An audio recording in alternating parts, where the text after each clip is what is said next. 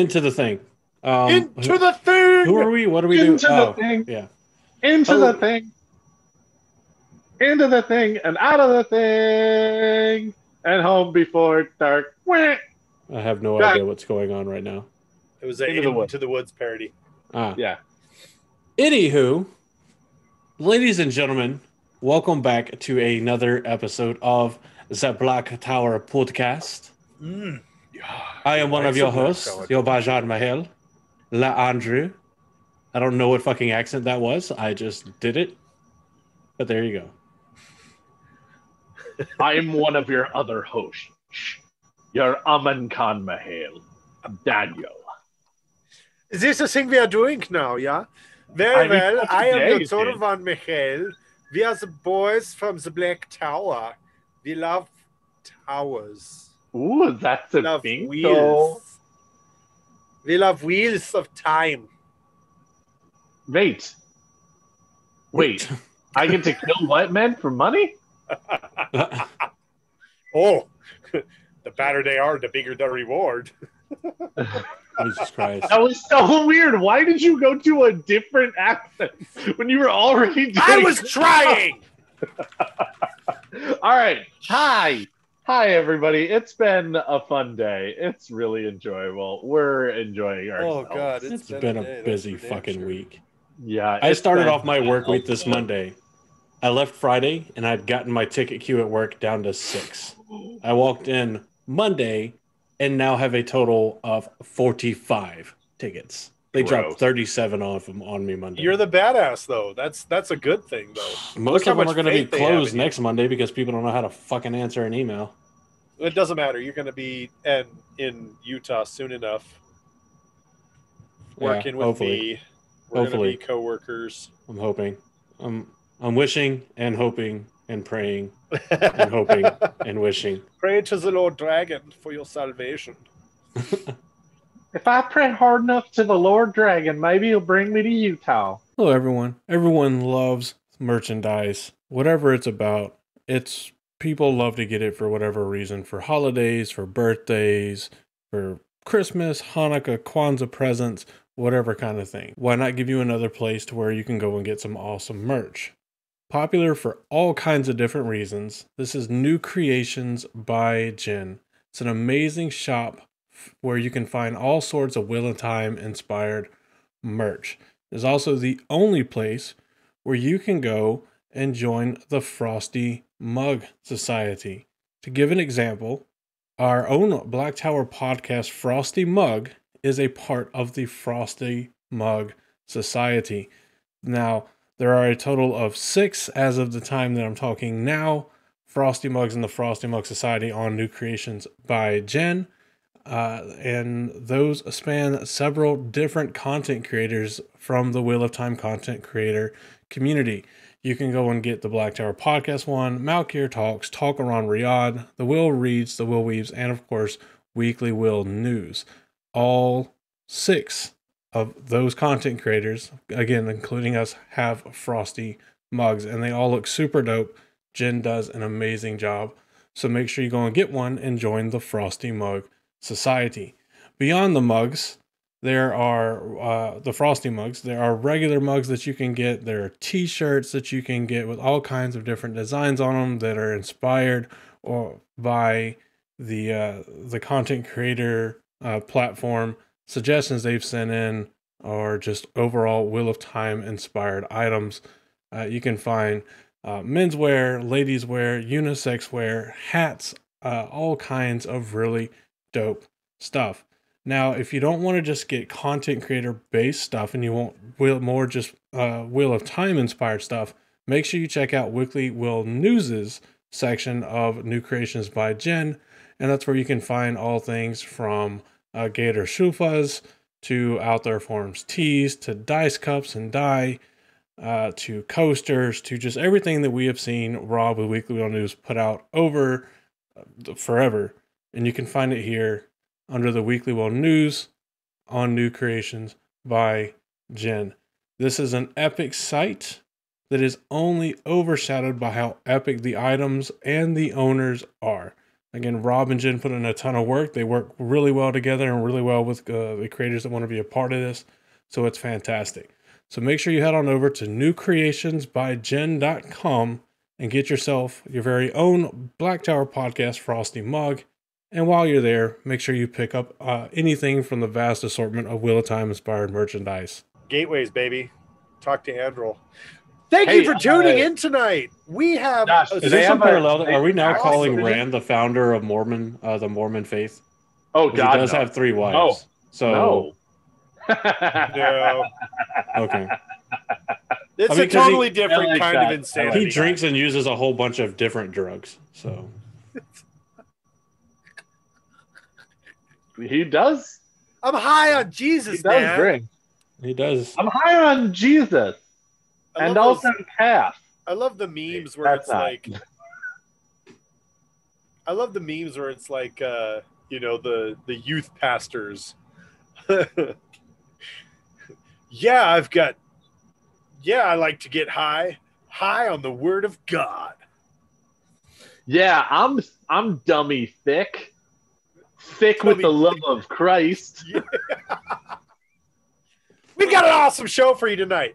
We decided we wanted to be clickbaity motherfuckers. Clickbait! Get some inspiration from the assholes. I mean, the people over at BuzzFeed. And we wanted to cover 10 things you may not know about the Wheel of Time. And first and foremost, we're going to need to throw on some protection because this is going to be little known things that span the entire book series. So if you are not done with the series, then you're going to get spoiled and you're going to be mad and then you're going to complain to us. And then we gonna show you this where I told you to put on the condom, and then you gonna feel like a dummy. And then we're gonna say, "Congratulations, you played yourself." We honestly did wrestle with the idea of literally calling it 10 things you may not have known about the Wheel of Time, and literally just number 1. Rand al'Thor is the Dragon Reborn. No, we're not doing that. I hate those BuzzFeed. I didn't say we were going to. It's when they do that in Star Wars. Horrible they are. I said 10 we things talked you didn't about know about Star Wars. They get so like high and mighty in your face about it. There's a tone. Then they say stupid things like again, this is they'll do this with every series, and it's literally just, have you seen the whole thing? Like, because if you've seen the whole thing, you know 5 of the 10 things. Did you know Luke Skywalker's lightsaber was green? Fuck you, yeah. Wait, anybody who saw the movie knew that. Well, and like half the time they do things like along that line where they're like, did you know that Luke Skywalker starts the movies with a blue lightsaber, but by the end it's green? And you're like, how would you have not noticed that? Like, it's not quite as bad as the third fact is Darth Vader is Luke's father. And you're like, just watch the movie. Like, if you have seen the movie, you know this. And so now that we've got spoiler condom on, you want to jam it on from book 1 all the way down to book 14. Make sure that you're fully protected. In fact, it wouldn't hurt to go ahead and pinch the tip and make sure that you've also got New Spring in there. Oh. Andrew didn't but pinch it's the a tip. small book. It's just a tip pinch. I know enough of what happens. Exactly. Yeah, Andrew knows enough. I won't be giving you anything you didn't know about New Spring. Because I don't know what you don't know about New Spring. Andrew's going to go ahead and try to be all clever and tell you what you didn't know about New Spring, and we're all going to be like, yeah, read the book. It's in there. It just says that blatantly. Or he'd be like saying something about like some shit that never even happened, and everybody's being like, yeah, I didn't know that happened at all. Yeah, nobody knows it happened because it didn't fucking happen. He just made it up. It's a removed scene.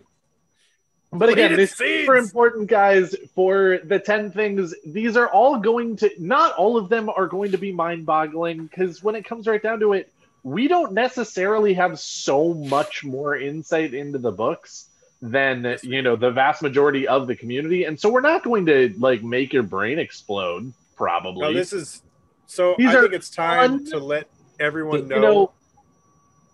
This is probably something that would like the title would more adequately apply for people that are listening like after the series has come out. Sure. Yeah. That makes sense. It's time you guys knew that Matt Hatch actually comes to me for his Wheel of Time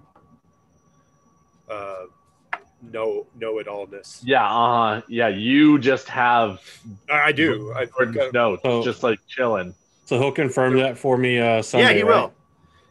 So just this right here, this is totally it. This is not a random notebook that I grabbed out of my out of my drawer. Yeah, it must be something weird with your green screen because a lot of the pages looked really, really barren. Yeah. But no, again, guys, this is not going to be, and now that we've put on our spoiler condom, everyone knows you have 7 seconds to leave before you have 7 seconds to comply. Everything. 7, 6, 5, 4, 3, 2. These are not things like Moiraine wasn't dead. Because if you've read the series, you know that shit. It's obvious. Like, yes. Rand is the dragon reborn. Moiraine doesn't actually die. Lanfear is Selene. Like, these are super obvious things that just are so clickbaity. Like, the worst clickbaity. We are actually going to have, like, 10 or so little-known facts about the Wheel of Time, and we're going to explore them a little. So, without any further ado... You say, as we need to have some ado. But we'll make it very short. Guys, make sure that you go and you check out the Crystal Barista. Head over to crystalbarista.com and check out all of her amazing, epic stuff. She is a long-term sponsor of not just our Stupidity and Collective Antics, but especially Josh's much longer stretching Stupidity and Antics, only because she's been around him longer. So go and check that out. You can find her on Facebook at Rockpick, ROCKPICK, Facebook.com/, how URLs work. If you don't, ask your grandchildren. She's got Instagram. She's got a Twitter. And I think Twitter is Crystal Barista as well. But go... At Rockpick, actually. It might be. Either way, if you go to crystalbarista.com and you scroll down on the left-hand side, if you're on a computer, you can see all the links to all of the stuff she has and all the events that are coming up and she's doing, especially if you're a local in Utah. Looking at you, Sexy More Shuddy. But what else? Head over to thegreatblight.com. Check out all the great stuff Nate Bliss and his team are doing there. Including a spoiler-friendly wiki, as well as a very comprehensive list of all Wheel of Time content creators, as far as like broken down into YouTube, podcast, artist, all that dope stuff. And you can check them all out there. There's more stuff. We'll throw it in at random other parts of the episode, which will probably be the end because I'll probably forget until I'm editing. And then when you rewatch this or listen to this back, it'll be in a completely different spot than when we say it in the episode, because the magic and power of editing. That also being said, if you catch this episode before the 28th, which is 4-ish days from now, you can catch me over on the Dusty Wheel, where we'll be doing a debate. Pause, because I forgot what it's about. Pause. Editor's note, cut this part out where I look like a dumbass. To our patrons, you get to see this. Yeah. Nobody else does. I don't. It's not even in the description. Is it in the title? Oh, it's a live debate about the Amazon Prime news. So that, of course, will be February 28th at 4 p.m. Eastern on YouTube over at the Dusty Wheel. If you don't know how to find the Dusty Wheel, then there's no hope for you, because if you can't find the Dusty Wheel, you can't find the way to plant your asshole on the toilet before you use the restroom. Accurate. Just calling it how it is. Because the old adage of you don't know your elbow from an asshole, or your asshole from a hole in the ground, or whatever it is. I don't know. All right. So brain just stopped working there, like completely, just shut down. They have the best little known fact. I think I got a good one. Definitely not me. Good one.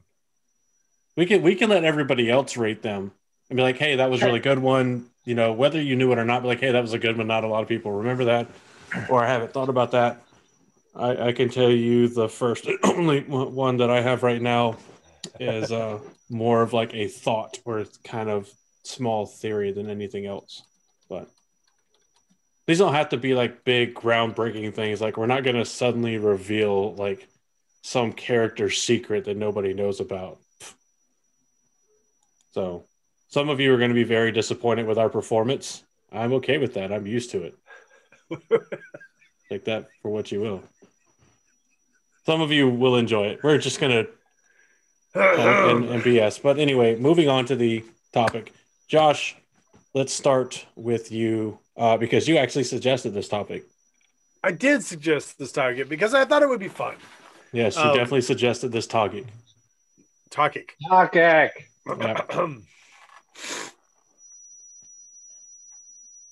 Anybody else getting like a high-pitched? I thought it was my earbuds. I've been switching my earbuds. I thought it was my tinnitus. Well, my tinnitus is always there. I'm not getting anything. Oh, then that's probably who's causing it. It's your tinnitus and my tinnitus. Okay. Our tinnituses are just syncing up. Never mind. Give me a second. There it is again. Is that better? I mean, I don't hear it now, but it was happening randomly. Could you guys see that in Discord, or is it too low for like anybody's mic to pick up? And we just sound like babbling drunk idiots. Snake and Fox heard it, and more Shoddy heard it. We're not fucking crazy. All right. Well, all of you guys have tinnitus all at the same time. There's a new shirt idea. I got my tinnitus at the Black Tower podcast. Oh, that's awesome. All right. I love it. Let's get cracking on with this episode. Josh, you said that you have one that you think is pretty good. Hopefully it is pretty good and makes me think of other things beyond what I have right now, because I've been too busy to do what I should have done a week ago. So the farmer. Okay, so here's mine. Okay, well, here's my first one. This is the one that I thought of, because this is the one that makes me go like, what? Like, that's so cool. There's like 3,000 characters in this world. And so for this to kind of circle back around, like, is really cool for me. And I like that. The farmer in Eye of the World who gives Rand and Mat a ride into Camelin is the same farmer who welcomes Rand off of the mountain and gathers up all the beautiful apples in A Memory of Light after Rand is one with nature and is able to fight back the Dark One's touch on the earth. Is that Almond Bunt? Is it Almond Bunt? I can't remember his name. It is. Almond Bunt. That would explain why there the we name go. We've is so got familiar. sexy. We got our unofficial fact checker keeping it. See, that's the other reason this one's going to be fun. Is our fact checker is going to be like, listen here, you bullshit. Listen, guys, you're going to have to cut that one out. Everybody knows that one. That's not a secret. Fucking try again. I expect more from. Anyway, no, but I just think that's so more cool. From the like Mahales. They even do like a small lip service where they talk about he had to leave Camelin because shit was just getting too crazy, and his family lived and worked in the orchards at Tarvalin, and they needed help, and so he's like, all right, come on, let's pack up and go. I mean, he's a good man. Does he sound like that? Did you know when he welcomes Rand down from the mountain, that is not the last time we see Almond Bunt? What? We see him again. He is last seen at the field of Merlor when Mat is showing how to make palisades, because Mat makes the comment that his skin is so leathery that Trolloc swords would bounce off of it. So, little known fact on your little known fact. Dude, so little known fact number one, Almond Bunt is a secret badass much like Tam Althor was. He's like one of those tertiary characters that manages to survive all the way through the end. Also, I'm gonna make the call right now. It is never stated in the books, but I bet you dollars to donuts that Almond Bunt, before they figure out a system, ferries people from Camelin to the Black Tower to get tested. Just saying. I'm pretty sure that he puts people in his fucking wagon and carries them to the Black Tower and then comes back to Camelin before they figure out their system. If anyone would, I would imagine it would be Almond, because he seems like such a pragmatic. See, and this is the thing. He's such a minor character, but we already have so much information about his behavior that we can like surmise how he might be. And he might be one of these people that have been like, Tarman Guidance coming. Oh, there's a guy over there wanting men to fight for the dragon. My bones. Everyone who wants to fight for the dragon, load up in me cart. I'll be going back and forth. I don't know why he's Irish. Almond Bunt is Irish. No, that's fucking perfect. I mean, that is the most Almond Bunt. Amazing. I love it. Unless he's like the other. He either has to be that, or he has to be, oh, Tarman Guidance coming. Everyone who wants to fight for the dragon, getting my cart. Is he Elvis now? Go to the Black Tower. All right, who's next? All right, so I have another one that is along the same lines of characters that we see again who you would not expect to see, and also who the payoff on them is very surprising. So Rand and Matt are on their way from basically Shadar Logoth to Camelin.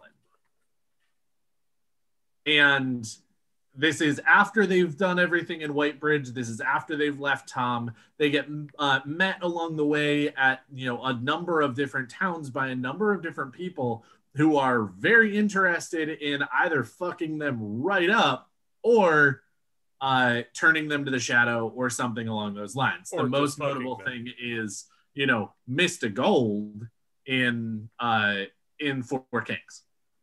However, there is one very minor character who shows up in an inn one of the towns named Patir. And he is absolutely a dark friend.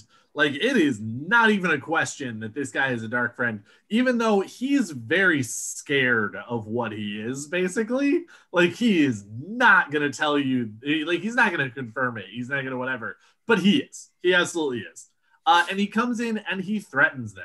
And they basically kick him the fuck out and go, dude, you're... clocks him right in the face. He does. He punches him right in the face, calls him a dark friend to his face, and gets him kicked out of the inn. Now, fast forward a number of books, and there is a young man, who shows up at an audience with Morgaze. Now, she's not queen at this time. It's not that she is... she is queen, but she's a prisoner in Amadisia.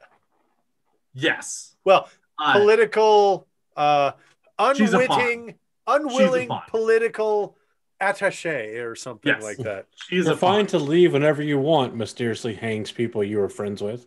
Exactly. Yeah, so exactly. You are free to leave. I don't know. Am I? Are you? And he gets an audience with Morgaze and says, I know who you are. I want to help you. My uncle and I are basically loyal subjects, and we want to help you escape from Amadisia. Well, this is one of the rare moments where we already know who somebody is, even though you might not realize that you know who somebody is. Because this is the same friend who shows up in the inn and Matt punches him in the face. And then very shortly after, when it doesn't work out and Morgaze is still a prisoner, and she kind of like throws in her lot with them, but only slightly because she knows how this works, because she's no idiot. Patir and his uncle get hanged for being dark friends. By like, Eamon Valda. It's like one of the first times that the White Cloaks actually get it right. But they got it right for the wrong reason, though. They did. I know. That's so funny. White Cloaks, why do you suck so bad? They inadvertently hung a dark this is Patir by the neck. This is Patir, however you say his name. Patir. Daniel. Yeah. Patir. This is Patir Connell, not to be confused with Patir du Farana Akon or Patir Nashiman. Or Patir Maximov. That's... Oh, wait, that's Pietro. That's Pietro. You fail. Little known fact, Pietro Maximov. He looks differently in certain series. Yeah, she recast Patir? Yeah. If you don't know what that's from, then you need to fucking get Disney Plus and go and watch it. Yeah. Because I'm only avoiding spoilers until I have finished the series. After then, it's free game. So you got 2 weeks from the time we're recording now. 2 weeks. 2 weeks. All right. So, yeah, there we go. That's mine. Again, it's definitely just a lesser-known character popping up, which to me is just, again, so fascinating of how interlocked Robert Jordan made his story. And yes. It's hard to say a little bit with any like super certainty how much of it how much of it was 100% intended and how much he was just like, hey, this would be fun. But it definitely seems like a lot of it was intentional. So there you go. It's so amazing that Robert Jordan was so, or I guess, Jim, as his friends call him, was so invested in this story that he could do this. And it worked. It wasn't like, oh shit, I ran out of characters and I don't want to make up another character. I'll just throw someone else. It worked. Like, he did such a good job of it. It was, I really appreciate and love the consistency there. I could just imagine RJ sitting there like with notes for Blunt and Connell. I default the last names. I know why. Anyway, sure. Just imagine him sitting there like making notes under them, like he's writing the story, and then he's like, at this point, this guy would be here. Continue story. Right? This guy would be here, and this guy, and this person, and this girl, and this lady. Oh, and all the assholes are over here. I remember watching an interview with him too, and they were asking him, like, dude, like, there's so many characters here. How do you keep track? And he was like, I keep a lot of notes. And I was like, you'd have to. It'll be hilarious. He was like, honestly, 5 pages after I introduce a character, if they're not still on the page, I forget who they are. And I think I thought of a new name only to go back and see that I've used the name. So I just changed the last name. Or it's like, I can't tell you how many times I have created the same S named Sedai and saw that I fucked up and just had to go back and change the rest of their name. But leave it as S because I know, but nobody else knows. Oh, shit. That would just be hilarious. Like, he was just like chaotic neutral with his writing. I love it. All right. All right, Andrew. All right, you're up, buddy. Mine isn't anything that is necessarily explicitly stated or confirmed, but I think the way things happen around the scene essentially confirm it. And it's something that I didn't really think of when I read it, and I really hadn't thought about it that much. But in my looking, that was totally extensive and lasted for a week before this episode and totally wasn't into the first 10 minutes of the episode, I saw something that made me like, huh. And it happens in The Shadow Rising right after Rand finishes traumatizing Barrelane by fighting all of his mirror selves. And he has that confrontation with Moiraine, where he's not backing down, even though he's all fucked up. And she's not backing down. And she looks over, they both look over and glance over at a chest. And the glass that's on top of the chest gets brushed off. This is a pair and POV chapter. The glass just brushes itself off. And then Rand goes and sits down. And the thought is that Moiraine, already understanding the kind of person that Rand is and what's going on with him, seeing how utterly exhausted and tired he is, but also knowing that he is fighting everything he can to not lose face in front of anybody else, she's the one that weaves and brushes it off to leave it open that maybe he did it because he wants to, so that he can sit down and rest. And she's looking at him the way that she does, and she's like, I know you're fucking beyond exhausted, and you fucking need to rest. And it fits so well with how forward-thinking and intuitive Moiraine is, and how fucking wool-headed stubborn Rand is. Well, and of course, that lends itself so much to Moiraine really coming around to how she needs to talk to and, you know, press and not press and suggest and things to Rand. Because it is that idea of, all right, he's smart enough and wool-headed enough and stubborn enough and whatnot to, bless you, not allow me to just push him in the direction I want him to go. But if I brush off the chest and give him somewhere to sit, 9 times out of 10, Rand will go sit on the fucking chest. I mean, they say over and over again that her job, their job as the Aes Sedai is not to control the Dragon Reborn, but to guide him to where he needs to be.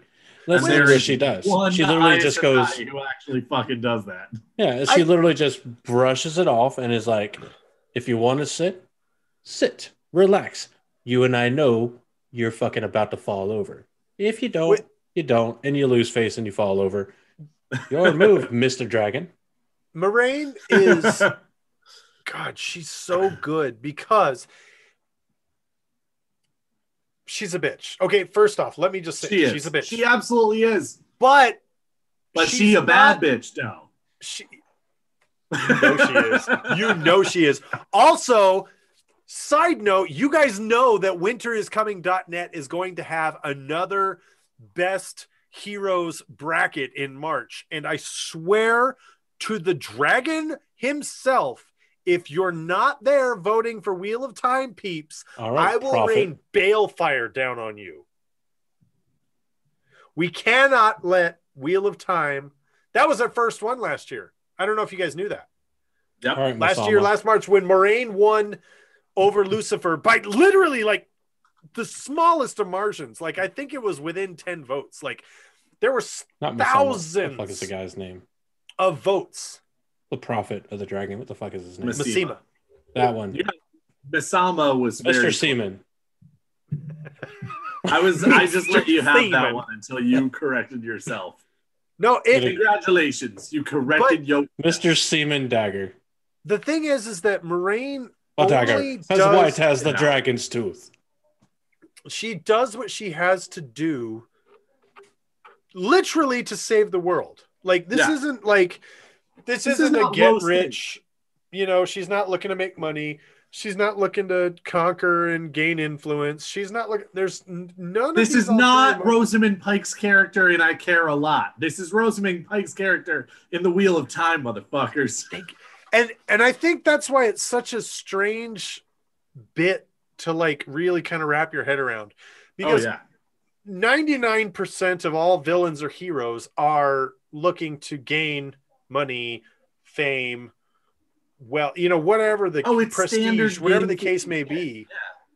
She is literally doing everything she's doing to save the world. Yep. That's a lot to wrap your head around. It is. And it's so surprising on some levels when she is that gentle.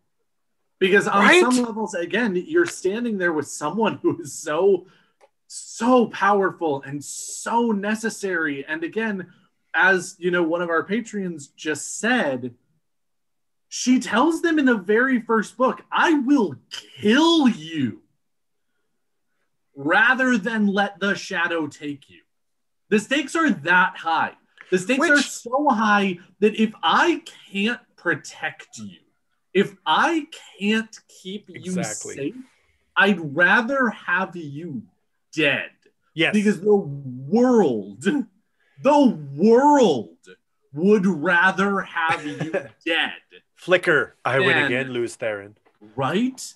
No, but But this such is a like beautiful moment. Of pure gentleness that almost seem wrong unless you actually know people. You want to talk about a woman who is smart, capable, but who can also be motherly and nurturing and stern, and like Moiraine has it all. She is one of the best female fantasy characters ever written, and I will die on this hill. Like, oh, it's a great hill.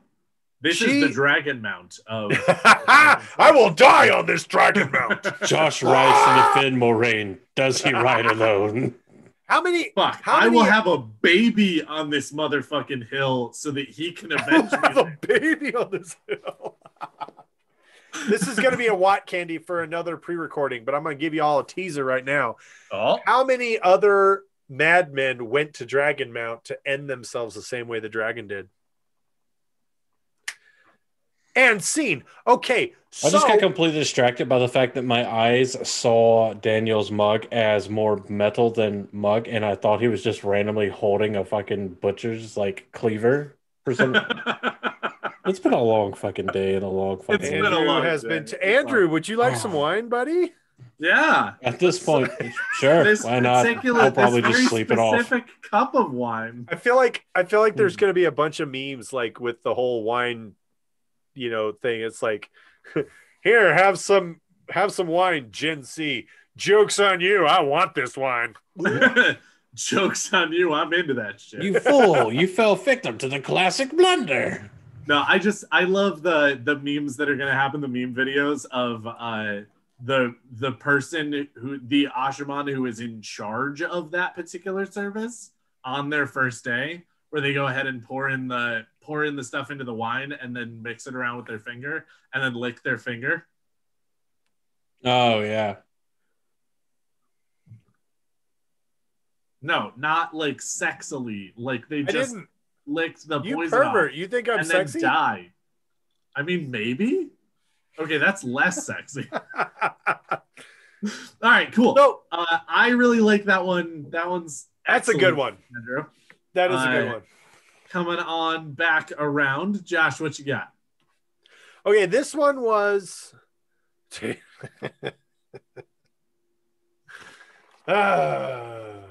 can neither confirm nor deny, Prince.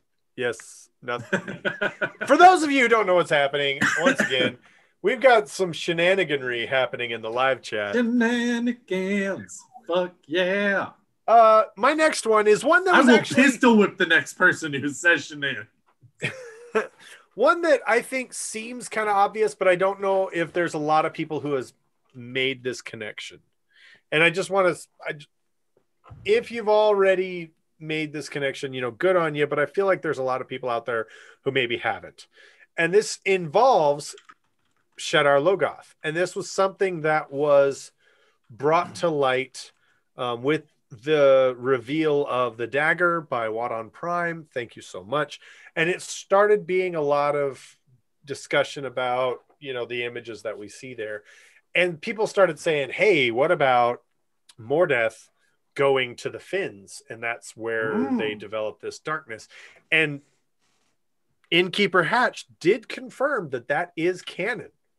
Mordeth did, in fact, visit the Finns.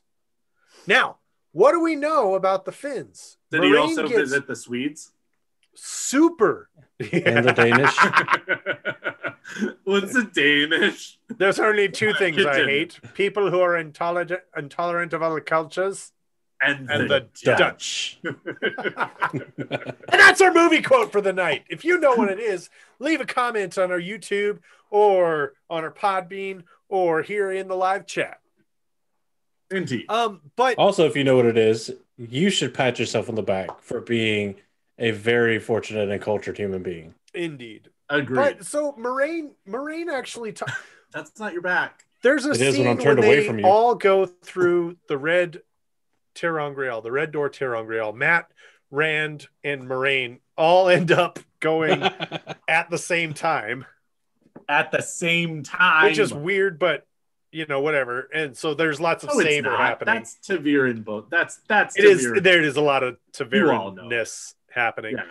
Well, Moiraine's like very concerned. Like, what did you say? What did you say? And Matt and Rand are both like, what? What are you talking about?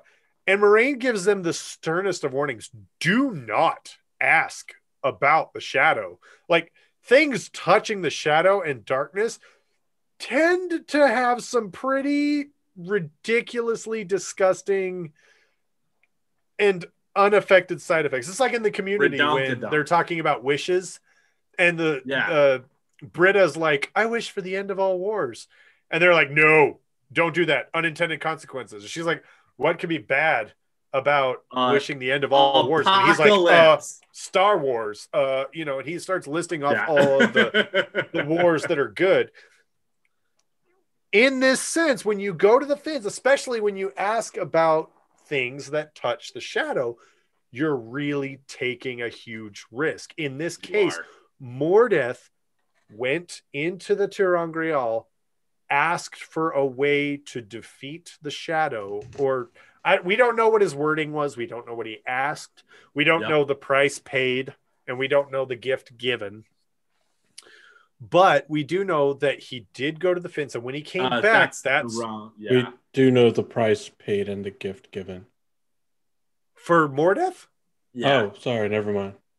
Maybe. I don't know. For some reason, I just heard price paid and gift given, and I thought be a price paid because he went to see the Aelfin, not the Eelfin. Well, that's what I'm saying. We don't know the specifics of that interaction. Sure, I agree with that sentiment. That is I'm sure. We don't know how it played out. In our Discord, would be willing to tell you for a price. I see what you did there. And so no, but he comes back with. I could tell you all the secrets, but then I'd have to take your eye. And or Terangrial, and or whatever the case may be, he comes back with something, takes it back to Aradal and says, "Hey guys, we're gonna beat the shadow with ta-da!" And it turns out that they did beat the shadow, and to this day, when we get to this point in the story, it's been 1,000 years, and the shadow still fears the walls of Aradal, the walls of Shadar Logoth. But they defeated the shadow. Yeah, they also just defeated themselves. It's the classic. I mean, the Aelfin and the Eelfin to me are such classic examples of the Djinn. I mean, that's what they are. Effective is the idea that when you say, I wish for a penis that touches the floor, they just shorten your legs to the point where your penis touches the floor. Like when you say, I hope for all wars to end, they stop all fighting from ending, but now you also can't have a bunch of good things, that have war in the title or whatever. Is that unintended consequences? It is that, idea of when you have an entity that is actively trying to game you, you have to be incredibly clear about going ahead and asking for something in such a way that the consequences can be only so large that you end up doing the good that you want rather than the harm. Oh my God, it was one gif. Fucking Jesus. I don't know what's funnier. Perfect. The fact that that's all it took to break Josh or how hard Josh was trying not to laugh audibly over you talking. I'm sorry. Yeah, no, it was great. It was perfect. I had an ex-girlfriend that did the same thing. Let you finish? She was laughing and covered her face. I was trying to let you finish. Oh, shit. Very traumatic moment in my early childhood. God. Oh, God. That was perfect. 15 still sounds like a child to me. Again, that's one of the... Actually, 17 and under sounds like a child to me. So But that's actually one of the reasons that I love the Aelfin and the Eelfin so much as the character, or as the device that they are. And I love that they don't just live in the Red Door Terangrial where Moiraine, Rand, and Matt go once to see the Eilfin, and then Matt shows up once to see the Eilfin. There is a payoff. There is more to them. We get to see more of them rather than just being the like. It's the payoff of the genie in Aladdin. It's not just the plot device to get Aladdin where he needs to go. It's its own character. It's its own entity. It has personality. It has, all of these different things where you actually get to see that and you actually get to explore that instead of just being like, plot device, because that's annoying. I feel like the way you did plot device is like the vocal equivalent of spirit fingers. Yeah. And I love it. That's how a plot device works, really though. They're just spirit fingers? Yeah. Plot device! You know what? The next time I make overpowered armor in Minecraft, I'm literally just going to call it plot device. That's perfect. If you haven't made one... You can never defeat my armor. Plot device. If you haven't already made one that's called Taviran, I am so angry. And if the next That's what I'm going to name the sword. Ooh, I like that. Yeah. I now have a name for the sword and the armor in the Minecraft. Bless you. If I made a sword that was the strongest sword in Minecraft, it would definitely be called Kindness. Speaking of Minecraft, we're still playtesting the server, but by the time you're listening to this, it might be open to patrons. And depending on how many patrons come in and kind of like what's going on with it right then and there, we'll do it for 2 weeks to a month where it is only... only us as the Black Tower podcast, the mod pack creator Mordeth, and those patrons have access to the server, and you will keep everything you make during that time. You keep or what gather you kill. or whatever. One thing I need to throw out real quick, because I feel like this deserves to be on the list, because I'm looking at this going, wait, what? And I just completed a reread. No, in our live chat, sort of with his lesser known fact. Oh, okay. Oh, I got a Snapchat from Josh. I wonder what it's about. Is it his dick? No, but his background looks drastically different. Grab him by the dick. Give him the old dick twist. I don't know how I missed this in my several rereads. Okay. It has been brought to light in our live chat that Perrin sees the Eilfin and Eilfin fighting alongside the mankind in the last battle. Yep. I had no idea they were there. So again, it's not one of the reasons that I missed it the first time around is that, again, this is Perrin fighting Slayer. And so they're not actually fighting in the real world Tarman Gaiden. They are fighting in Teleran Riyadh, effectively. But the battle but they is are still there. real. It's not real. It's in your mind. It's not. It's not. It's not just a weave. I mean, it is, but it's not. All the heavens and all the hells are within you. There's a bonus movie quote, and if you get that one, fucking tag me and I'll do something for you. It's not like that. I got $3. Do something to me.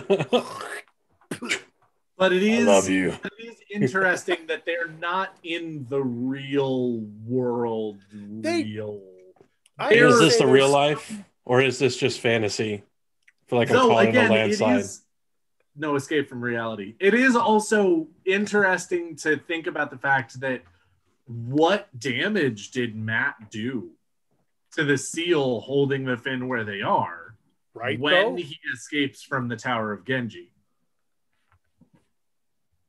And so it really is kind of a mind fuck of okay, well, now we don't even really know what the rules 100% were for the fin. And now we're being hey, and also the rules are changed because Matt fucked shit up. I would say, yeah, it's a lot. They're the ultimate wild card. Basically. No, I agree with that. The Finn really are kind of they're just so scary. Like, Yeah. They are the chaotic neutral of the series. If you want a brilliant example of chaotic neutral, that's them. I feel like actually that's not true. Okay, chaotic neutral. I feel like the Aelfin are actually chaotic neutral, and the Eelfin are actually lawful evil.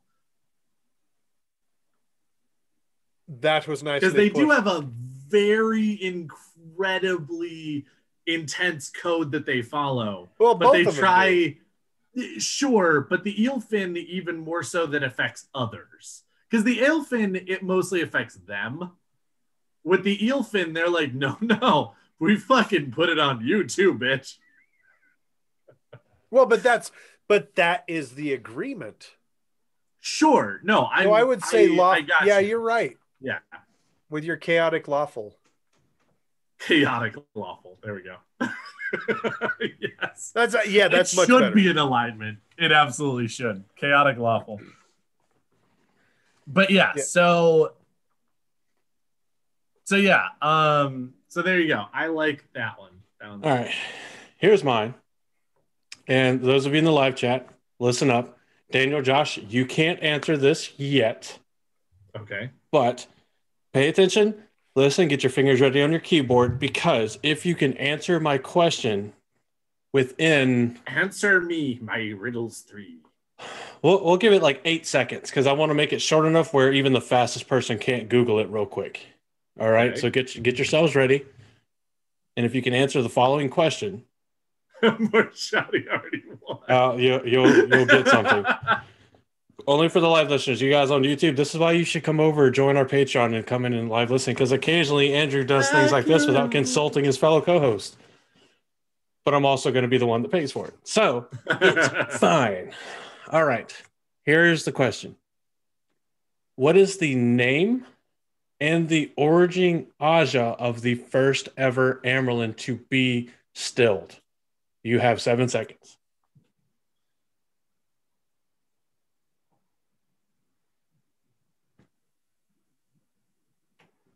Okay, only more Shadi's typing, so we'll see. Oh, the dots went still, means he's not actively typing.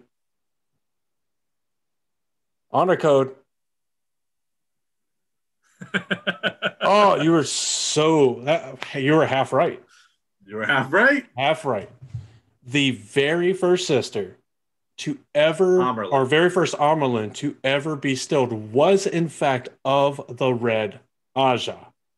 And her name was Tetsuan. Tetsuan. And she was stilled because King Aemon, we've heard that fucker's name before. Yep. After he pulled, he answered pleas from the leaders of the 10 nations to help them, but realized that he overextended his army and that Manetheren was at high risk. So he pulled back his military to try to assist Manetheren. And Aemon sent messengers to all the allied nations and a special plea directly to Tetsuan, asking for aid. And it is believed that due to her own bad experience in childhood, or her childhood hatred of Eldrine, that she selfishly chose to betray Manetheren. This bitch. Laughing at the box of shame. But chose to betray Manetheren by working in secret to halt or delay the response from the allied nations.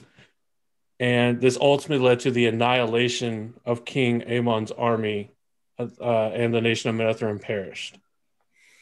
So when I say King Aemon or Manetheren, same thing. I don't know why I called him an asshole. I was thinking of the wrong person whenever I said it. But no, King Aemon was... No, you were thinking King Laman? Yeah, Laman was a complete King asshole. Lame that guy Aemon. was a fuck. No redeemable qualities. The lame Aemon. But yes, and when the details of her treachery became known to the Hall of the Tower, the sinners voted to strip her of her staff and stole. Keep that in mind. Staff and stole. Yep. She is only the second Amyrlin. I mean, she had both. Yep. The stole and the staff. And was condemned to being stilled. and then she was then kept in the White Tower and forced to the kitchens to labor as a scullery maid, and then died 3 years later. Because they didn't know about aftercare. Yeah, at that I time. didn't care about aftercare. There were only so many people in the White Tower who were into BDSM at that time. They didn't realize how important the aftercare was to the act. They were like 50 Shades of Grey. They were the 50 Shades of Grey people rather than the people who were actually in the world. 50 Shades of Grey sisters. Yeah. 50 Shades of Grey, Aja. Oh my God. There's your parody right there. I love it. Son of a bitch. Oh my God. Okay, so who's got next? Who's got the next one? I have another one. So this also goes back to the sisters in the White Tower, though not necessarily, long before the White Tower itself was formed, not before there were Aes Sedai, not before there were magic users and everything, but certainly long before the White Tower was raised, if you will. What they now use as the Oath Rod, as a thing that they use to convince the world that Aes Sedai are on their side, that they are to be trusted, that they are sort of the pinnacle of honesty and things like that, was actually confirmed at some point in the books to have been used on criminals and was called the Binding Rod rather than the Oath Rod. And it actually effectively in some ways gets used for its original purpose at some point when the sisters are trying to find the Black Aja in their midst, when they retake their 3 oaths effectively, and they have to take the oaths on the Oath Rod to unbind themselves, and then need to retake them, including an additional one, which then binds them to whatever sister is making them go ahead and take the oath. And it's I love that. One rod to bind them all. Yep. White Tower bondage. I like it. But yeah, so it's definitely one of those things where I love, again, just that bringing it back around that Robert Jordan does of, he talks about regularly in the early books about we don't even know whether we're using these things right. Yes. The 3 rings in the basement of the tower, we have no idea whether this was used for testing. We just thought it was a good idea when we found them, and we're like, dope, let's do this. This, that, and the other thing, we have no idea what they actually did in the Age of Legends. We just found them, did our best approximation of what the fuck they're supposed to do, and then used it for the best method or the best purpose that we have nowadays that we determined that thing fucking does. It's great. I love this element of the story from a storytelling perspective. Yes. Okay. From the perspective of a writer, of someone who is building a world and creating stories that are compelling and relatable, I love this. It is a brilliant mechanism. But reading the story, oh my God, I hate the Oath Rod. It's hate terrible. it so much. I fucking hate the Oath Rod. I'm looking at this going, who would be that stupid? Who would be that dumb? And then I think about, the origins of when they started using it. After, Saidin was tainted and men started to go insane, and they wanted to prove to the world that they were still trustworthy, rather than just being trustworthy and sticking to their guns and having some sort of character, stability and sturdiness. They were just like, oh, look, I'm holding this rod, channel into it. Now I can't lie. Well, and I love how backwards that is, because when it comes right down to it, nobody trusts them anyway at this point, because everybody's like, wait, it's not about your character. It's about this oath you made that you can wriggle out of because your character's bullshit. Well, the truth that you tell me isn't the truth that I'm actually hearing. Exactly. You can't lie. I almost wonder if if Robert Jordan was like taking notes from Obi-Wan. It's like, oh, the truths we've here depend greatly on our point of view. That's really good. Good job there, Jedi Master. And that's what I think ultimately that's why I hate that particular thing. Like, make no weapons for someone to kill another with. Okay, cool. I can see that one. That's a good one. That one, the whole oath rod bothers the shit out of me, because how do you define that? Well, and there is rumor. I don't know that it's ever been confirmed or not, and this may be another one of those little known facts, that the cause or start of the use of the oath rod is a maneuvering by the Shadow to weaken the White Tower. Oh, yeah. For the last battle. Yeah, but again, it's one of those things where how do you define... Again, there's so much room for error and so much room for everything that they leave in those oaths that it just is so... Because again, put your warder in danger for somebody that you want to kill. The second your warder's in danger, you can just murder them with the power. If you don't know that the weapon is going to be used to kill someone else, can you still make it?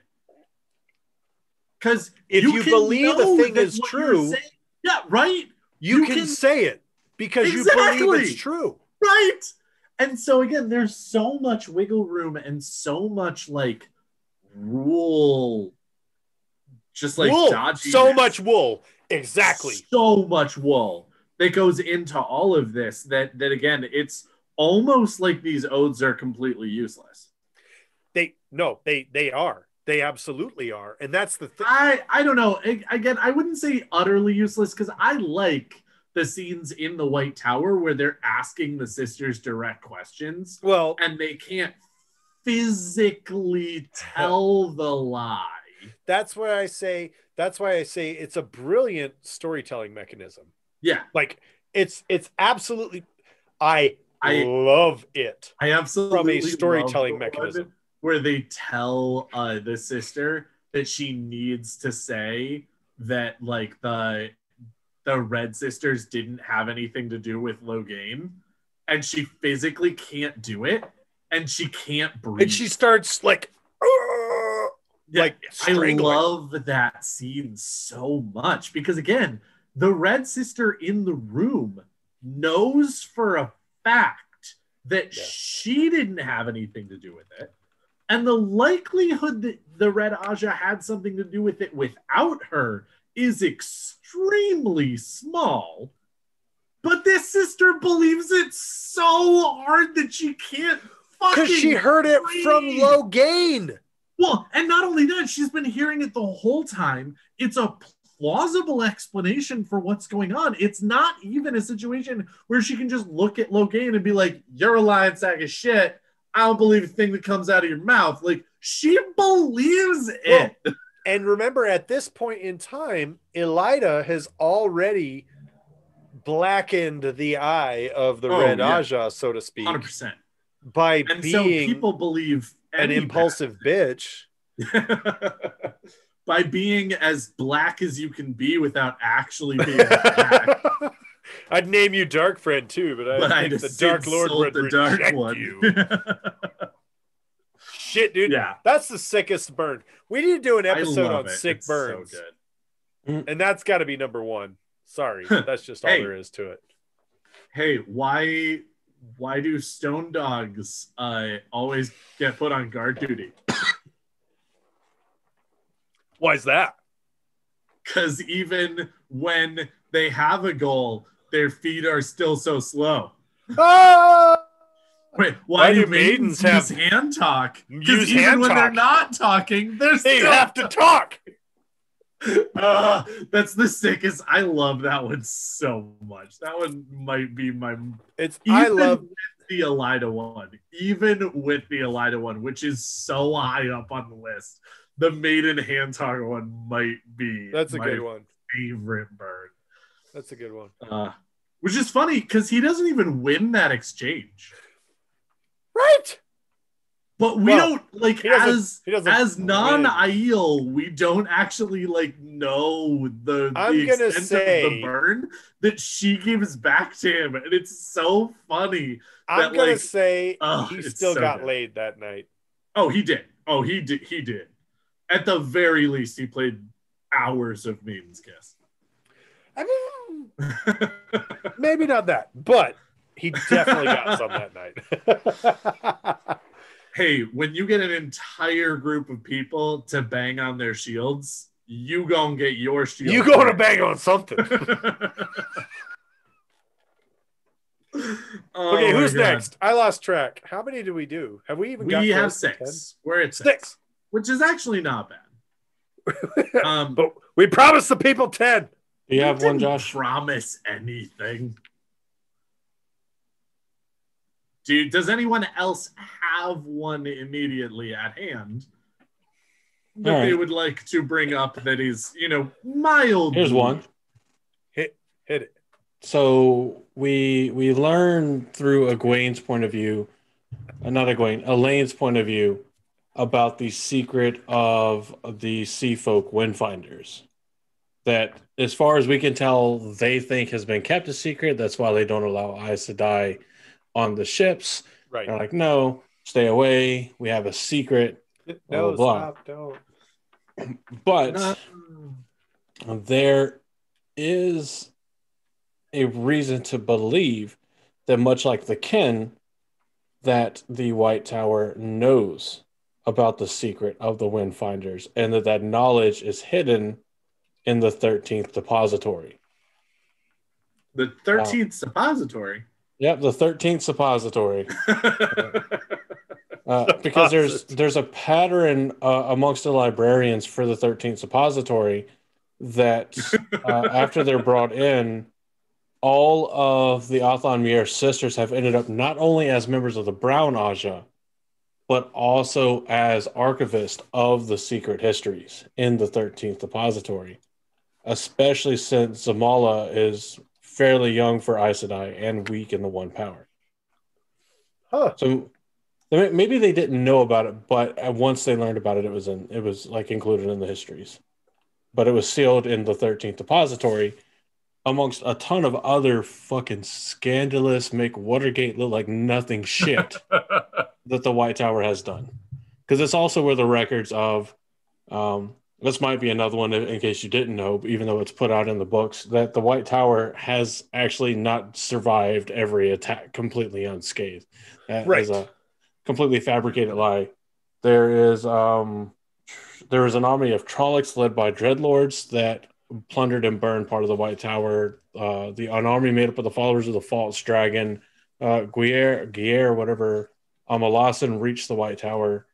Puppet Amyrlins, the scandal around Sheen Chunla, which I'm probably saying that wrong. The identified Vileness at the end of the Aiel War that resulted in the stilling of 8 Manuka Channel, including a name you should recognize, Owyn. If you don't recognize that, then there's somebody's mustaches that you should go and tug. Dude! Not ask about it. Are you serious right now? Yeah. The event that happened, he was stilled along with 7 other men that could channel, and that event is sealed away in the 13th Depository and is referred to as the Vileness. I had no idea that was Owyn from Tom's nephew. Yep. Damn! The Vileness is the term used by the Aes Sedai to refer to a period of treachery and murder that occurred between the years 979 NE and 985 NE. Began with the discovery that the Black Aja that the dragon had been reborn, followed by a pogrom aimed at gentling or killing as many male channelers as possible throughout the world.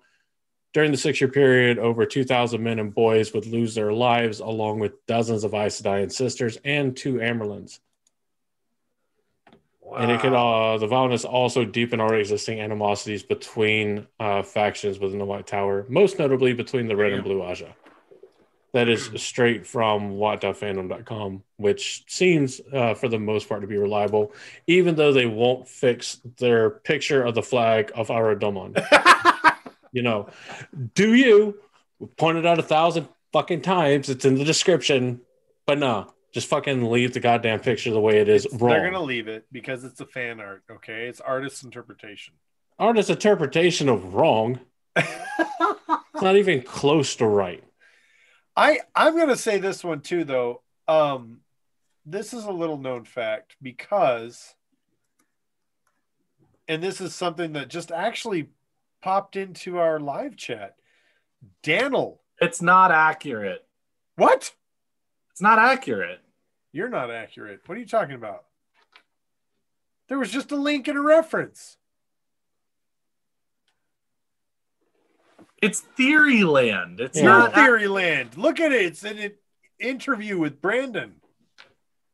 Actual quotes with Brando Sando. And I can call him that because we're friends. Kinda. We played Magic once. Flexing. Yeah, I hear you flexing. He kicked my ass. Does that count? Sort of. I don't. This is not. No. Well, Harriet did talk him out of it, according to the reference. Okay, so what we're talking about here is it was just dropped in our live chat that Dannil was originally a fourth Ta'veren. Dannil was going to be participating along with the trio. It was supposed to be a quartet, and then Harriet eventually said, "Look, it's too much. Take it out." Convinced Mr. Rigney to reduce the number of Ta'veren, and he did so. So now we got Rand, Mat, and Perrin. But the fourth Ta'veren did receive a coin. And he was the only one who was, quote, okay to use his coin. Yeah, except, okay. And Daniel's head the gears are grinding right now. He's like, it's not that they're grinding. It's that, I mean, honestly, okay, it's. So two things about this particular one. Number one, in the story that we actually get, Perrin relatively early on shows that he is impressive in some way with the Wolf Brothers, okay, or with the Wolf Brotherness. Mat shows that he is sort of important in many different ways, in a number of different fashions, including the fact that he's the one who then picks up the dagger. And Rand shows that he's important, at least by the end of the book, by being literally the fucking dragon reborn. All of those things happen after they leave the Two Rivers. Accurate. Well, here's the thing. Harriet is the one, according to this story, according to this interview, whatever you want to call it, is the one that looked at RJ and said, should get rid of him because he doesn't do anything for the story. Exactly. And that the heroics that he would have accomplished are actually transferred over and accomplished across the three Ta'veren. Right. There's also the thought amongst members or sections of the fandom that this actually isn't true. This is a BS story as an inside joke between RJ and Harriet about the cover art, mostly because the concept of the three heroes seems to work better with the mythology that RJ used to develop them. Yes. Well, and also just notice that in the interview, Brandon Sanderson doesn't say that it was in his notes. He says that Harriet told him about this. Which accurate. I'm not saying that Harriet would lie necessarily, but she might fuck with the Brandon a little bit. She might I think that would be a fun. Exactly. I feel like that would be a fun fuck with Brandon that doesn't hurt anybody and that doesn't do any damage to the story. That Robert Jordan's legacy and his story are still 100% intact, and it's not in the fucking notes. I would say this too, and with the whole cover art. You know, the cover art was so inaccurate to the story. For a number of the books, yeah. And always has been. And it's almost become nuanced at this point in time. You almost have to have that original cover art, even though it's so not accurate. But with that being said, this creates that small gap of believability. Well, it's also a question of, I mean, what is that shot exactly from? Is that them actually leaving the two rivers? Tarn Ferry, because you can see the drag car. Okay, and there was nobody else in Tarn Ferry who had a horse. Nobody. There's nobody in no Tarn one Ferry. in Tarn Ferry owns Not horses. a single person in Tarn Ferry. No. It's one of those things that you can make excuses and They don't like arguments. horses, they like ferries. Like again, if there's a drag car in the sky, they're not in Tarn Ferry when the drag car shows up. They're not in Tarn Ferry on the cover of the book. Your mom's in Tarn Ferry. Okay, why do you say that, Andrew? Nothing about the illustration of the cover of the book puts them in Tarn Ferry. It puts them on the way to Tarn Ferry. Not the one where there's too many people. The one that's blue, where it's actually got the right number of humans. They are on the road by some trees. Which is the not one that in Tarn Ferry. The extra one that's the yellow one. They are actually in a town. I love this show. You guys are awesome. You know what? Thank you so much. What do we get all 10? We didn't get 10. We didn't get 10. Screw you. You know what? You don't get 10. You know why? Because my mama said, leave them wanting more. Yeah. All right. Little known facts about the Wheel of Time. Number 8. No. I am in the books. No, you're not. Number 9. I just realized I didn't get any of my loaned out copies of Eye of the World back because I was trying to look at the art. In the books. That's not true. And number 1, Andrew stars as Bajan Mahale in the books and is a Taviran. You're welcome. None of those are accurate. Yeah, but Did we only get through 8? We only got through 7, which is totally fine. I'm okay with that. We borrowed one from Moshadi, which I don't even agree with. So we only went around twice, and then one of us gave an extra. Did one extra, yeah. It's not extra. It's within the count. Sorry. Oh, correct. Okay, I got one. You did one more than 2. I got another one. They were generally thought that they were supposed to be kind of small, so we didn't spend forever talking about them, so we could do 10. The Wolf brother. Andrew. I didn't say it was a sound problem. Let's do another one, and then quickly just 2 more. Go. The Wolf brother that Perrin finds, who's gone loco. Right? He's all wolf, no more human. Yes. Shows back up in the last battle. Yeah. Perrin is actually in the dream world when he's doing his little flop, flop, flop around the dream world. There's a wolf that's following him, and he's able to identify this person as the boy he knew or met and let free. Noam. Noam shows back up as a wolf who's embraced himself as a wolf. And it's actually a very interesting, it's actually a real interesting dynamic for Perrin because he now knows Elias, who avoids the world of dreams, and Noam, who has dived headfirst in and embraced himself in the world of dreams as a full-on wolf. And Perrin realizes, I have 2 mentors. I have a human mentor and a wolf mentor, and I have to find a balance between the 2. He already had a wolf mentor. Your mom's a wolf mentor. His name was Hopper. That didn't fucking last long, did it? Initially. Like, I'm sorry. Like, I want to, like, don't get me wrong. I love Hopper because of what happens with Hopper later.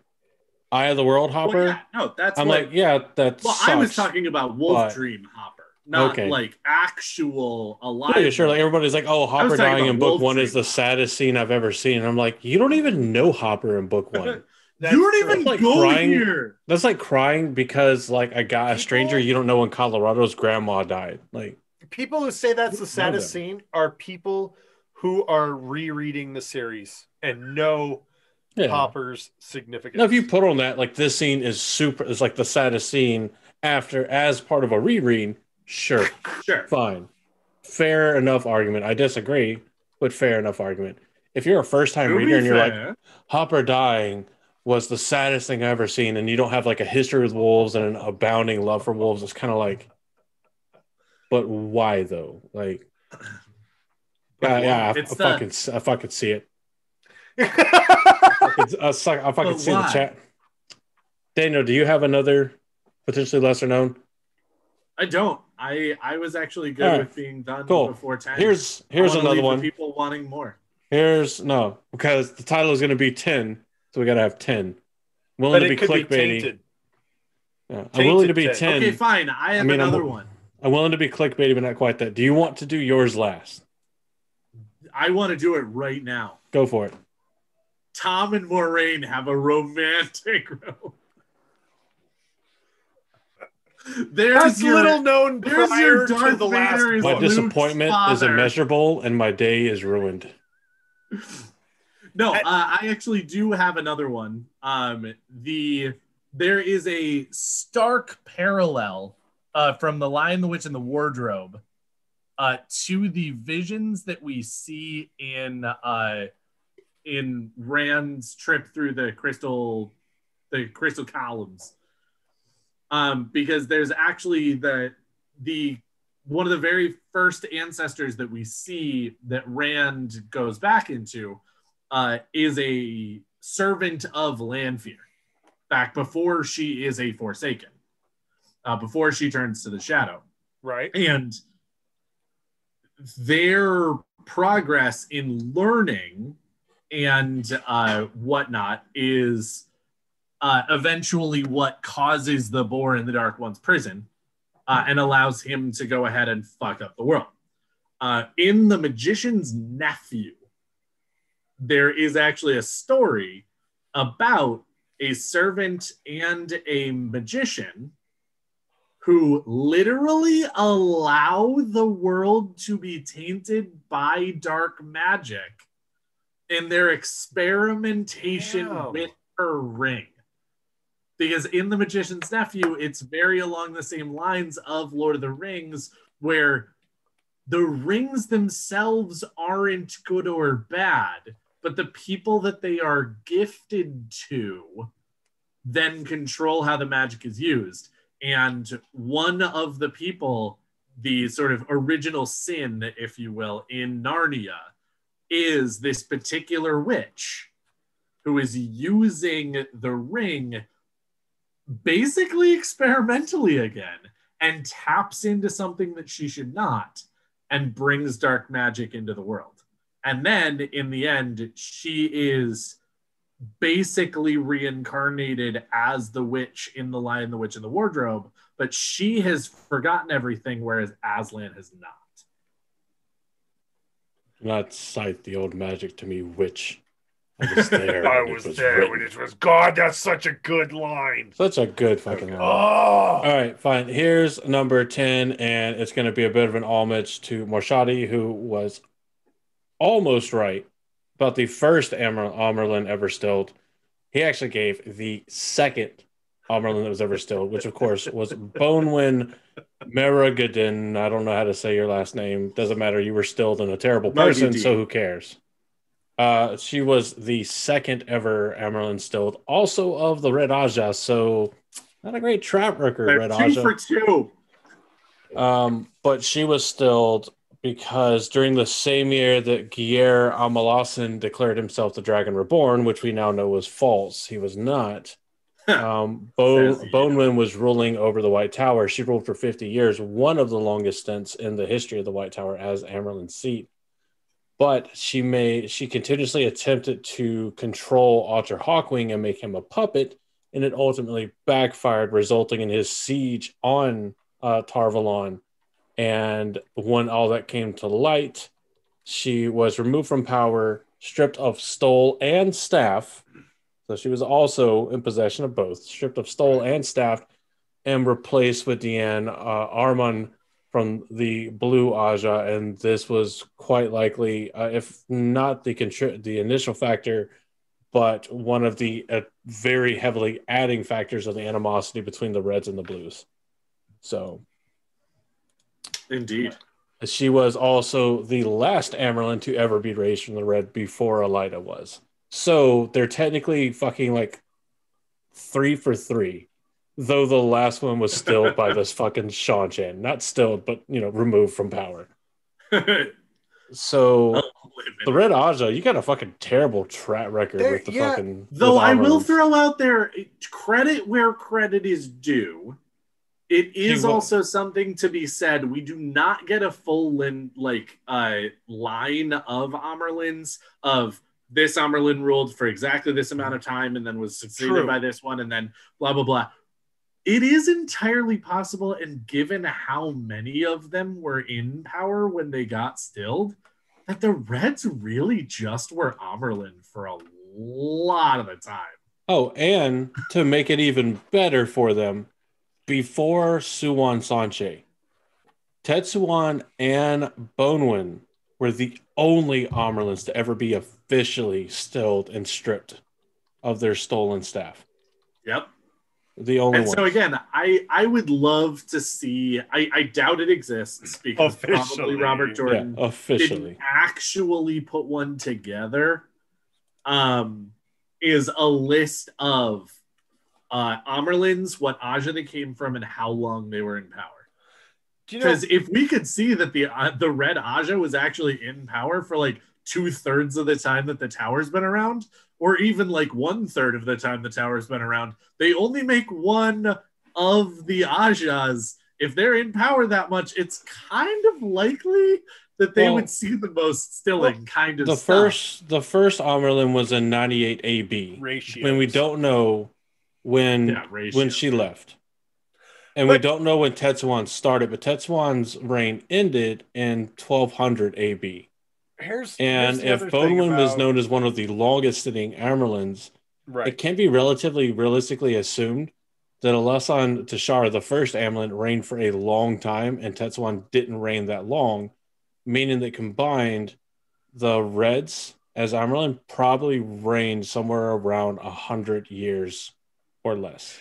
Which makes sense that the Reds would have that many Amyrlins. There's no way to prove that, but I would, based off of what I have said, we don't know that, but I would feel safe saying they reigned for, in total, pre-Elida, the Reds only had control of the Amyrlin seat for approximately 100 years or so or less. I would be willing to say more simply because the Red Aja's main goal or purpose is to eliminate the threat to the world by gentling men who can channel. This is a very popular subject early on in the foundations of the White Tower. Therefore, which is the same reason why blue Amyrlins are so popular at the time that we get to in the books, because blues are the most passionate social justice warriors. And I don't mean that in a derogatory way. That's kind of their shtick. We have the passion to dedicate ourselves to a particular cause. Like, that's just kind of how it is. They can latch on to whatever the popular subject du jour is and make that their cause and use that to establish a seat of power. Early on, it was easy. We don't know how many Red Amyrlins there were. We only know that 2 of them were stilled for being dickheads. And they were. So WhatFandom.com's like write-ups of the characters and their listing of their time served is they're not together, because their description of Tetsuan says that she arrived as a novice around 1105 AB. Was raised to Aes Sedai around 1115 AB, but then they also say that she was raised to the Amyrlin seat around 1200 AB. So at most, whenever she was raised to Aes Sedai, within that year, she was raised to Amyrlin. At most, according to their table breakdown that lists when Amyrlins took the seat and left the seat, at best, she reigned for 75 years. And then you had an unknown blue Aja sister that reigned from 1200 AB to 1250, blah, blah, blah, until Bonewind takes over in 939 FY and leaves in 992 FY. Here's another thing that we have to take into account when we're looking at these. There are there is at least one other unknown Aja that could have been read as well. But when we're looking at Aes Sedai histories, you have to take into account the fact that Aes Sedai have no qualms about removing information in order to save face and or look good further down the road. They're actually one of the few groups that have the ability to say 200 years from now someone's going to see this. I'm going to remove this bit of information that makes us look bad so that people look back and see us always as a benevolent, wonderful organization. I'm going to jump in here, Josh, with two things. Number one, I like your point and I take it, but the Watt Wiki fandom doesn't really give a shit about what you removed. They know it because Robert Jordan either told it to us or he didn't. From the perspective of the people within the story. I agree with you on that one. I was talking about someone outside of the story intentionally. I was actually saying that as someone outside of the story, we have a certain amount of information. And to Andrew's point, you are 100% right, at least as far as what I can find. There are a bunch of listings of Amyrlins for all of the other Ajas. There are only 3 for the Reds. And so it's not like they're only putting in, the ones specifically mentioned in the books as like, if it gets talked about in the history, like there are a bunch in there that I don't recognize as being from the books. They're clearly from Robert Jordan's notes of like, the big Wheel of Time glossary or like Wheel of Time, whatever. Whereas there are only the 3 Red sisters that are listed as Amyrlins. And so, yeah, they actually did a really bad job of being Amyrlins and not getting stilled.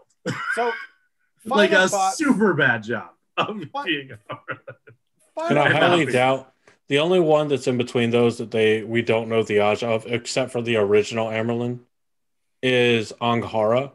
And considering that Isabel, the ruler of Dal Kalain, had enough power to make that Amyrlin come to her, I find it highly unrealistic and unbelievable that Anghara was of the Red. Sure. No, I can see that. All right, Josh, what do you got? I was just going to say, final thoughts. When it comes to little known facts of the Wheel of Time, that's actually kind of a nuance. It's so like, it's ridiculous because it's such a big story, and Robert Jordan did such an amazing job of writing such an in-depth and detailed world that, when we do these things, we say little known facts from the things you didn't know about the Wheel. Well, no, duh. No, come on. You can read this series, and we have read this series dozens of times, and there's never been I would defy anyone in the world, no matter what reread they're on, to tell me that they read the series and didn't come up with 10 little known facts. Yeah, exactly. No matter how many times. Yeah, Sarah, did you find anything new? Yeah. On like your 829th reread? Yeah. Well, and of course, just think about how much you figure out and find out when you talk to other people.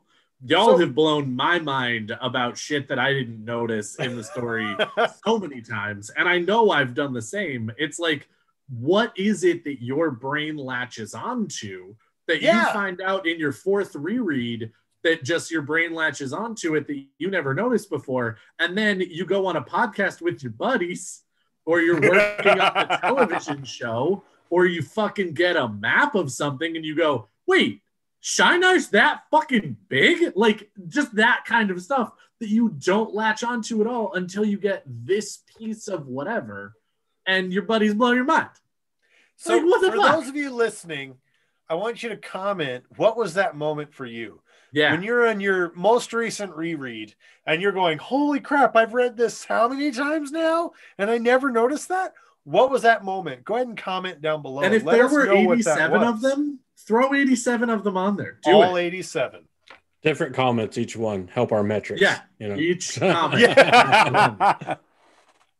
Number them so that we can respond. But I want 87 comments in a row. Indeed. From one person.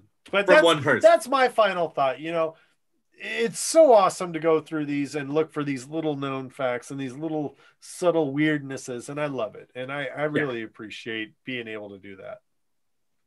Yep.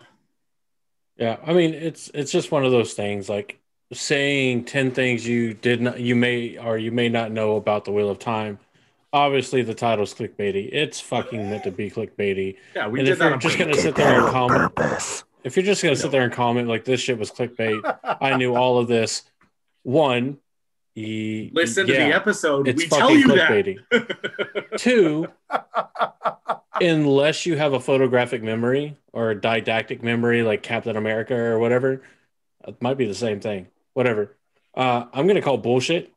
Because some of this shit only ever shows up across 15 books one time. Yeah. And if you knew right off the head that Tetsuan was the first ever disposed Amyrlin and of the red and why, and you just knew everything, then I'm concerned for your health. Stop it. Get some help. Because there's being a fan and there's like that's. I mean, now if you did actually know them, kudos to you. There's being in the fan dumb, and then there's being a dumb fan. I see what you did there.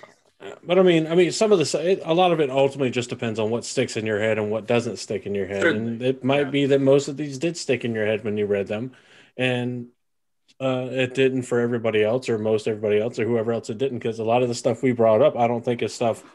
It may be stuff that stuck in our heads, or it may be stuff that we were like, now that I think about it, I'd never thought about that.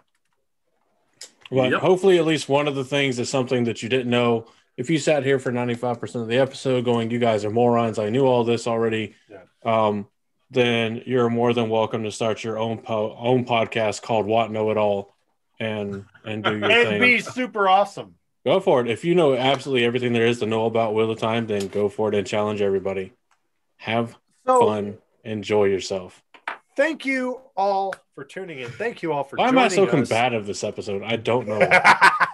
If you want more action, more taint, more awesomeness, and more Wheel of Timiness, go to our website, blacktowerpod.com. It's got links to everything pertaining to the Black Tower. Say you don't want something pertaining to the Black Tower, then why are you here? That's weird, but it's okay. We won't judge you.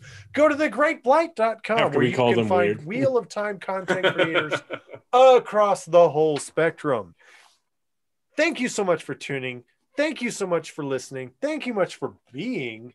Thank you much for awesome. I have been Josh. I have been Andrew. And I have been Daniel. And from all of us here at the Black Tower, again, thank you so much. Josh said it great, but I just always want to say thank you again. You're the reason we're here. You're the reason we do this. We love you all. We hope that you're having an amazing day. We hope that everything is going your way.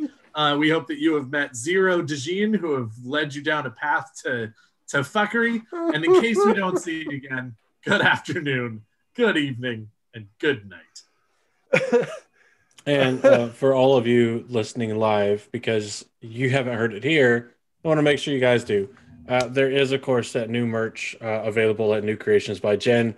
There'll be a plug for New Creations by Jen in the actual episode that goes out publicly, but you can actually go and grab the new design, Two Rivers Sniper, which is a super fucking dope from New Creations by Jen. And you can get a quick link to our section of New Creations by Jen on our website. You'll see the link. The Althor Archery is also available at our Spreadshirt. Althor Archery Academy is available at our Spreadshirt.